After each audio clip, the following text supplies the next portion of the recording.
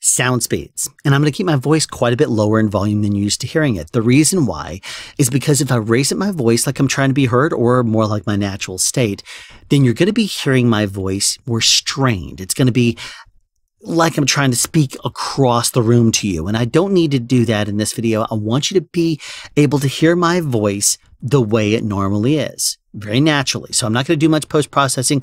I might, knock out the background noise. I'm going to definitely level the sound. But then I'm also probably not going to apply much EQ at all. Maybe a roll off if I have too much handling noise later in the video. But I do want to kind of connect up a few things. So I'm going to be doing more ear training in this video. And if you're interested in what actually does happen to your voice, if you speak up and you want your voice to be heard in a noisy room, for example, then I do have a video about that you can check out. Now, I did mention ear training. But in order for me to do that, let's tackle a couple of different things like what's in the thumbnail. Off-axis sound and sound that's too far away. Let's start with a quick definition of the two. Off-axis sound. If you were to talk into a microphone, there is a place that's kind of the sweet spot, the place that's ideal for that microphone to pick up your voice or whatever sound is that you're recording. And in the case of my voice right now on this short shotgun microphone, it is pointed to, my mouth is directly down the barrel on this short shotgun microphone. So my voice is in optimum fidelity and in maximum detail. Now, if I were to rotate this microphone over to the side, you're going to start to lose some detail in my voice. And I'll get into a little bit more about that later, but that's a just brief overview of the microphone. Just keep in mind, if it's off axis, you're not picking up the optimum detail because you're not in the sweet spot of that microphone anymore. Versus being too far away. If you're too far away from a microphone, you're still in the sweet spot of that microphone. You're just farther away and it's not able to pick up nearly as much acoustic vibrations in the air where it would normally be. So microphone manufacturers, when they measure microphone statistics, normally when they measure the specifications, they are measuring them at a distance of about 1 meter away. Not all manufacturers do this. Some companies like Earthworks will sometimes measure at something like 12 inches away, more around where you would actually use a microphone. But in the case of this short shotgun microphone, for example, it's about 1 foot away. It's about 12 inches. So closer to 1/3 of a meter away, which is why it's probably going to sound different than it would if you looked at the frequency response chart. Now, here's how your voice actually works with regards to sound. Anything below about 50 hertz is completely omnidirectional. And a human voice normally starts with the fundamental vocal frequencies, the vocal folds in your throat, which I have a video about if you're interested. You can basically create a vibration in your throat as you speak. Then that vibrates and resonates at a certain frequency range. Your chest will embellish it, your head and your mouth will shape it and everything. Basically, there's lows, mids, and highs produced by your voice. If you had even power in the lows, even power in the mids, and even power in the highs, here's the thing to note. The lower the frequency is, the more it's closer to being omnidirectional, right? So the lower frequencies are going to be basically scattering in all directions. So if I were to point my mouth completely opposite of this microphone, you're going to hear a lot of the lower frequencies in my voice while the mids and highs are directed away. They're more directional because obviously the lower frequencies are more omnidirectional. So the higher the frequency is, the more directional it's going to be. So the highs are very directional. So it's more of a narrow kind of little sliver, and it's going to go a farther distance because it does not take a whole lot of power to shoot a higher frequency a farther distance. Mids, they're going to be a little bit wider spread, but they're not going to go as far as the highs. And lower frequencies, they're going to be going not very far at all, but very, very much around. Now, that's kind of the setup for it. Let's talk about what it is to be off axis into a microphone. Now, I do want to set this up in my video where I talk about how to find your perfect voiceover microphone position. I do talk about the difference between your mouth being off axis to the microphone and the microphone being off axis to your mouth. There is a difference. I'm right now speaking past the microphone, so I can blow and I'm not going to be hitting this microphone with direct wind versus Right there, you heard it. See the difference? So if I'm speaking past the microphone is not on axis to my mouth, but the microphone is still pointed directly at my mouth. Therefore, my mouth is on axis to the microphone. See the difference? Now, this microphone right now, if I start to rotate it around, I'm going to bring it a little bit closer here. So we're going to be doing what? When we get closer, going to be picking up more bass frequencies, which is where proximity effect comes from. The whole idea of the closer you get a microphone to your mouth, the more low frequencies you're going to be hearing. The reason why is because, remember, they're dissipating. The lower frequencies are dissipating the farther you are away. And so if you get closer, they're not dissipating nearly as much. So if I were to get my voice right here next to this microphone, you can hear maximum detail right now.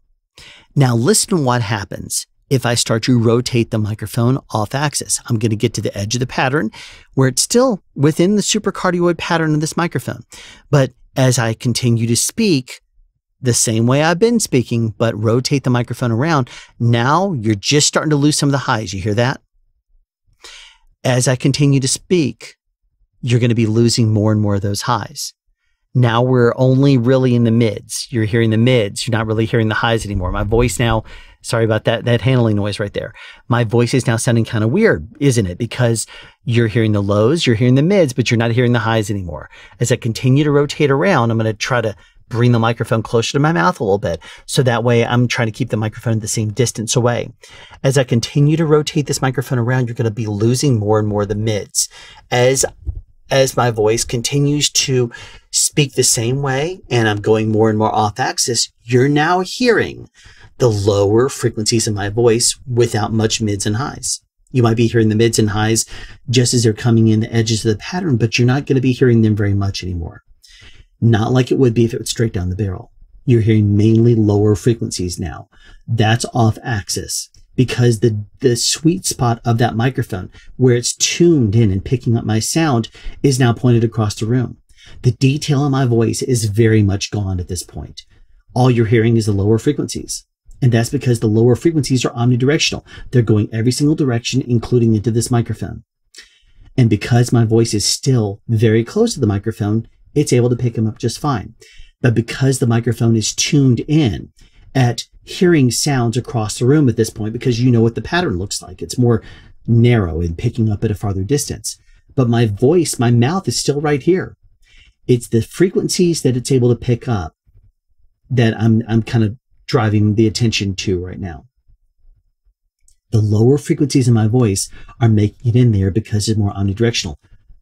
Mids and highs are going this direction. The microphone is going this direction. It's not able to pick them up nearly as well.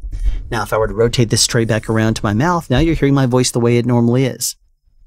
So if a microphone is off axis, you're going to start to lose the mids and highs. The highs first, then the mids, then the lower frequencies are going to probably still be there, but they're going to be falling off. Now, here's the thing. Your mouth basically makes words by chopping up the vibrations it hears in harmonics and overtones. So if you can imagine my throat vibrating and putting out lower frequencies, the mids and highs are basically harmonics and overtones created by my voice as my voice is being shaped by my mouth and tongue and throat. Now, when that happens, if you can imagine vibration, and then my voice basically is naturally creating harmonics and overtones, but my tongue and my mouth chop up those vibrations to make them kind of outlined. And that kind of outlines the words that you're hearing, if that makes sense. It's kind of the way that it works.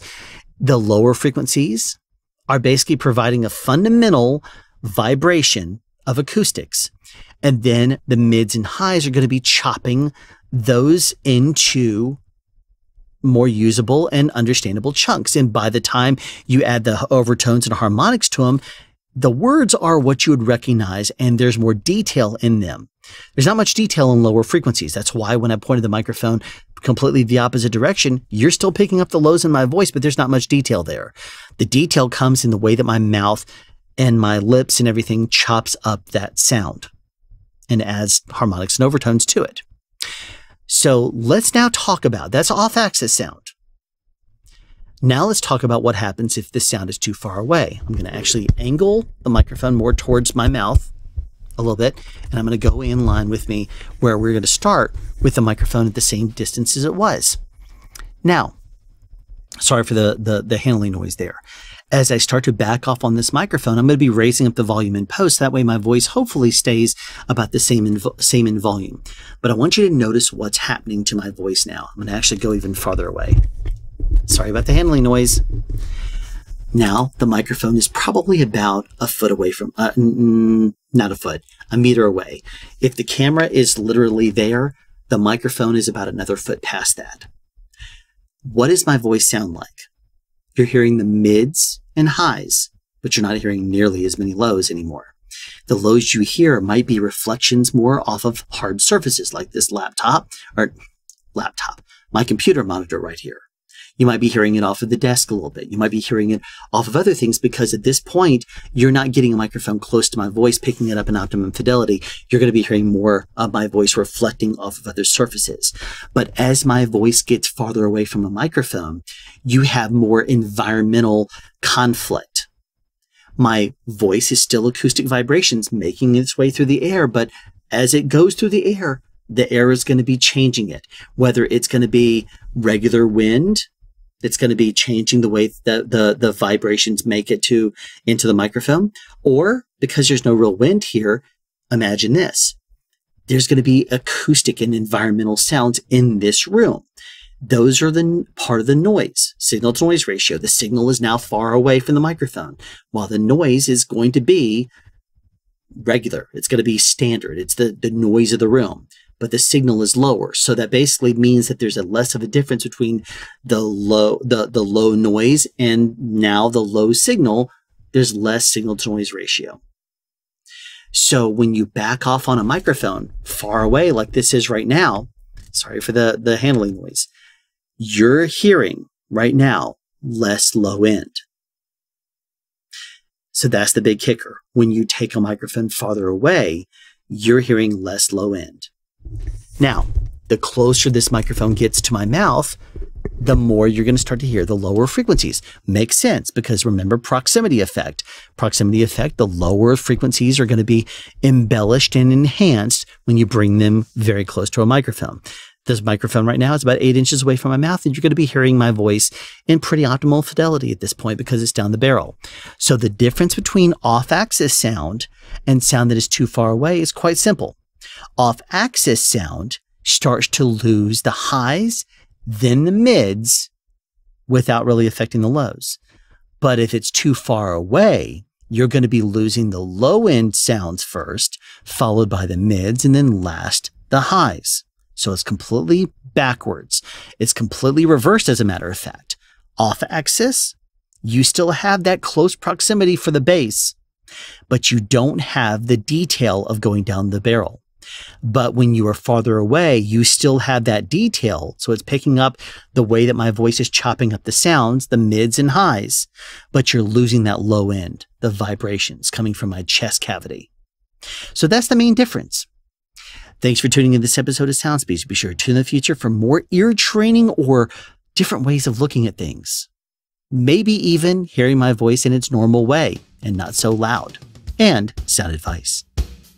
Have a question you'd like answered or want to add something? Be sure to write it in the comment section down below. You can also make a suggestion for future topics of discussion. Again, comment section down below, or you can email me at soundspeeds@yahoo.com. Be sure to subscribe and turn on notifications so you won't miss out on future sound advice.